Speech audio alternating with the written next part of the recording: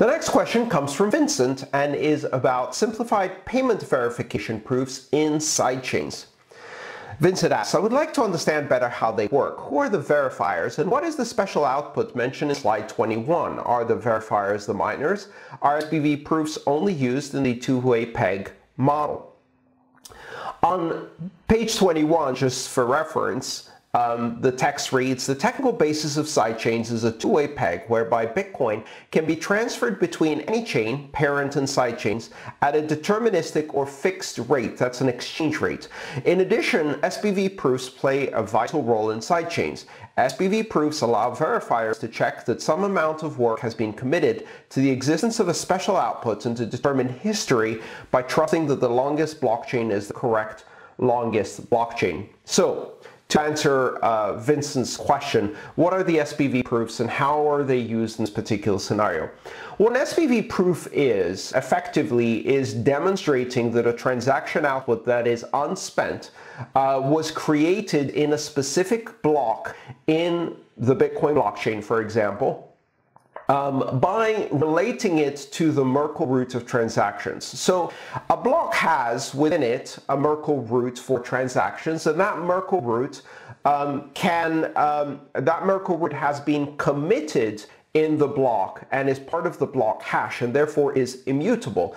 And that Merkle root depends on all of the transactions that are in the Merkle tree.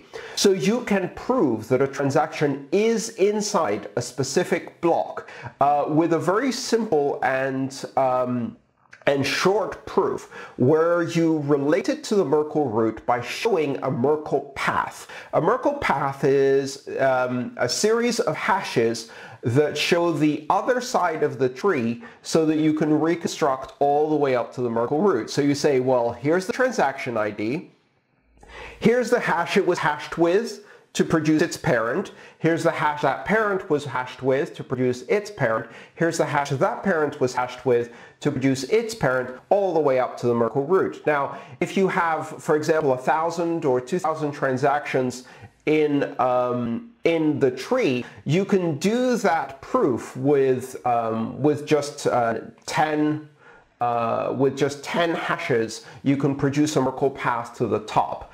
So that gives you a very short proof with just 10 256-bit hashes that allows you to demonstrate the existence of any one of 2,000 transactions in a specific block. Combined with showing the proof of work and the block header, you can actually demonstrate that that block had an enormous amount of mining behind it when it was recorded, and that serves as proof that that block was actually mined on the Bitcoin blockchain.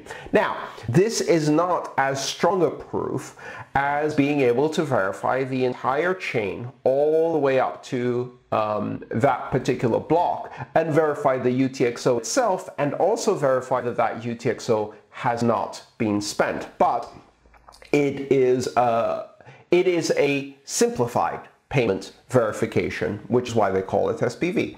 So SPV proofs are verified by the miners who are verifying the sidechain.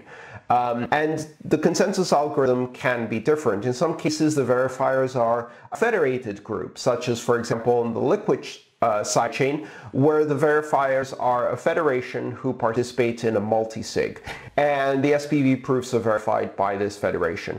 In other examples, you might have a sidechain that uses proof of work or proof of stake or some other consensus model. So it depends entirely on the consensus model of the sidechain. Remember, when you have a sidechain, its security is only as strong as its consensus mechanism. And if it's a sidechain to the Bitcoin blockchain, its security will be different from the proof of work security that is provided in the Bitcoin blockchain.